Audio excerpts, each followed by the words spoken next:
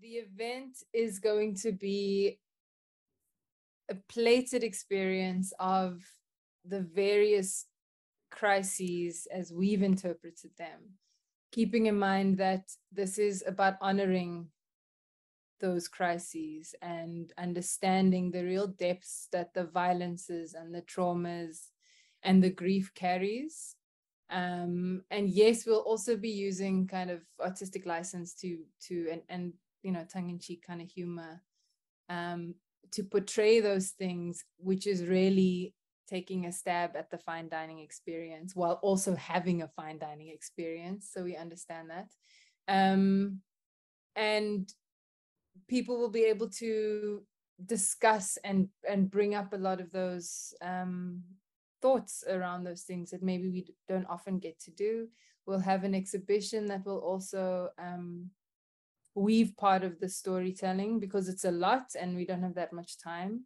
And also, maybe most importantly, is that we'll be weaving a lot of art throughout the experience. So it's not just the food and dining with the food, but it's the story, most importantly, the stories that are weaving their way through the whole thing and also kind of landing up on our tables.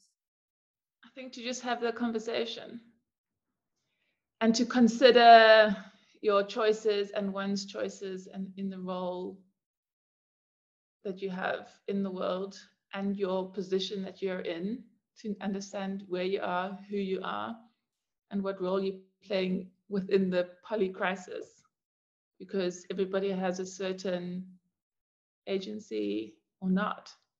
And you, like what we were taught at the slow food, is that you vote with your fork. And some people don't even have one. And some people have thousands. I think people should attend if they're interested in like on the surface level, to have an experience in a time in Cape Town when everyone just wants to stay home.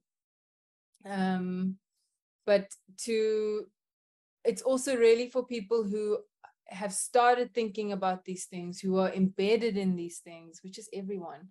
But we've worked very hard to like crack open some of the conversation and just bring it up. And there's a big chance that we've got it all wrong. And there's a big chance that we might have bitten off more than we can chew, which I feel like we have. But it's a moment to engage, and it's a moment for people to peer into these crises and to see who is most affected and to see where it's landing first, who's bearing the brunt of these crises again and again, within humanity, but also more than that. And so people should attend and engage because of that need to feel and that need for empathy, and to share stories and hear stories.